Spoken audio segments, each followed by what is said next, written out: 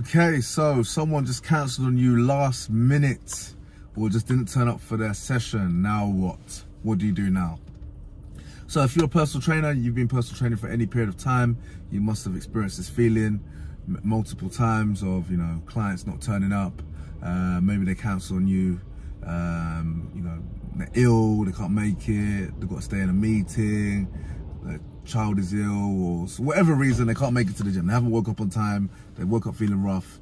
What do? You've got now this extra, you know, unplanned hour in your day, half an hour, whatever your session time is. What do you do?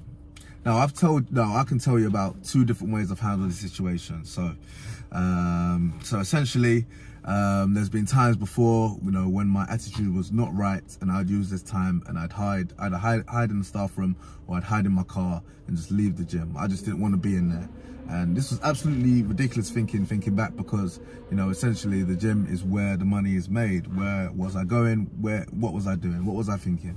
But basically I just, you know, number one, I think my ego got to a stage where I didn't even want to look like I wasn't busy. Like if I didn't have a client, I didn't want to be seen, because I didn't want to look like I had no clients. I mean, all your other colleagues are training and looking busy, and there's you there, you know, looking like a plum, looking like, you know, no one's interested, looking like you've got nothing to offer. And I hated that feeling. So, you know, I would just hide and I'd just get out of there.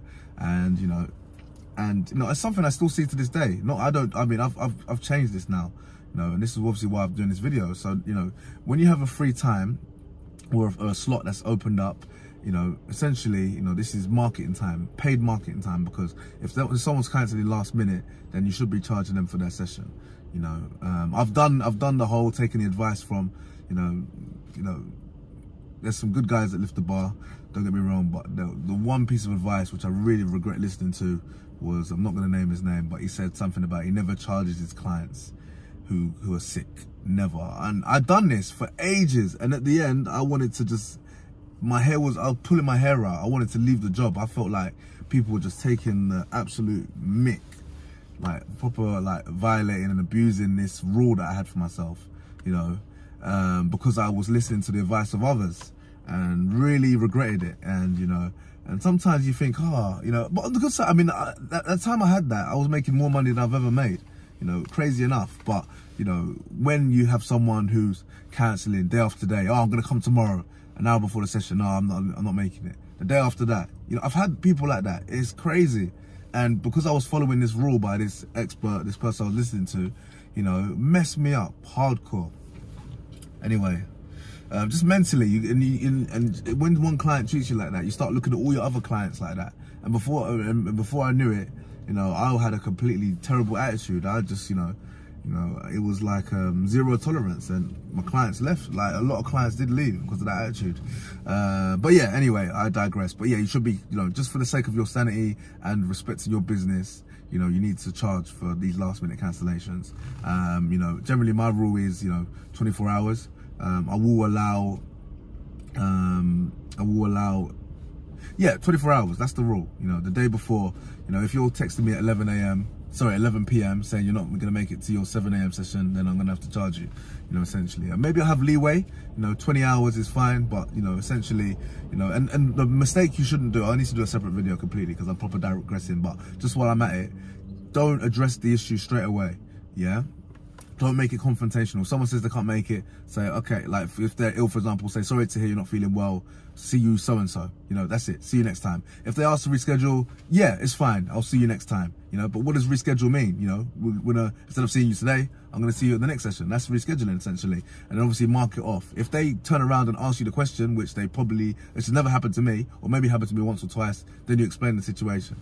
But, you know, you don't wanna have because before, I would be like, I send them a pre-set up text that, you know, I need 24 hours notice, so I'm gonna have to count this, unfortunately. If you can make it, like something like, if you can make it, we can discuss your nutrition or something like that instead of exercise.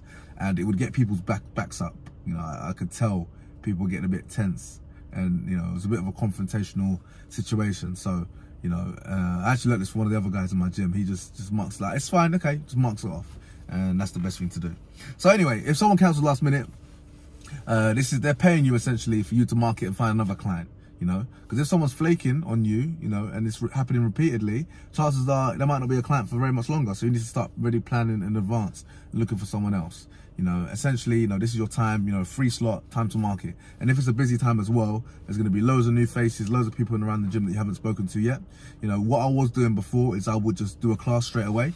Like if I had the opportunity come up, I would, you know, I wouldn't even look at the timetable in terms of is my name on the class or not. I would just do it. But, you know, it got to the stage where there was members, well, not even members, actually people I knew in the gym. Not friends, but familiar faces who would be moaning and saying, oh, why is the person whose name was on it, they were looking forward to their class, why am I doing it? And fair enough, put my hands up. But, you know, I got to the point where, you know, I didn't want to be that person that's always there. It's like, oh, this guy again, doesn't he have any clients? And that's probably ego, you know, because really and truly, the way I should be thinking about it is think about a person that's never met me before, that all of a sudden they're seeing me in the class, you know.